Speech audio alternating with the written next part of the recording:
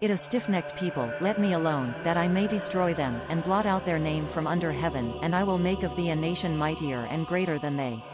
So I turned and came down from the mount, and the mount burned with fire, and the 2 tables of the covenant in my 2 hands. And I looked, and, behold, ye had sinned against the Lord your God, had made you a molten calf, ye had turned aside quickly out of the way which the Lord had commanded you. And I took the 2 tables, and cast them out of my 2 hands, and brake them before your eyes.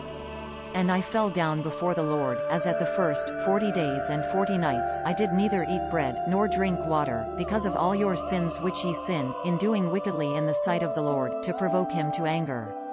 For I was afraid of the anger and hot displeasure, wherewith the Lord was wroth against you to destroy you. But the Lord hearkened unto me at that time also. And the Lord was very angry with Aaron to have destroyed him, and I prayed for Aaron also the same time. And I took your sin, the calf which ye had made, and burnt it with fire, and stamped it, ground very small, until it was as small as dust, and I cast the dust thereof into the brook that descended out of the mount. And at Taberah, and at Massah, and at Kibrothhattaavah, ye provoked the Lord to wrath. Likewise when the Lord sent you from Kadeshbarnea, saying, Go up and possess the land which I have given you, then ye rebelled against the commandment of the Lord your God, and ye believed him not, nor hearkened to his voice.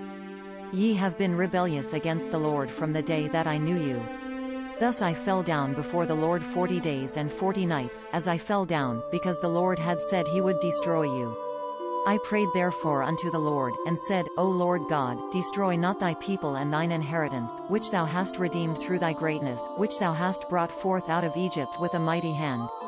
Remember thy servants, Abraham, Isaac, and Jacob. Look not unto the stubbornness of this people, nor to their wickedness, nor to their sin, lest the land whence thou broughtest us out say, Because the Lord was not able to bring them into the land which he promised them, and because he hated them, he hath brought them out to slay them in the wilderness.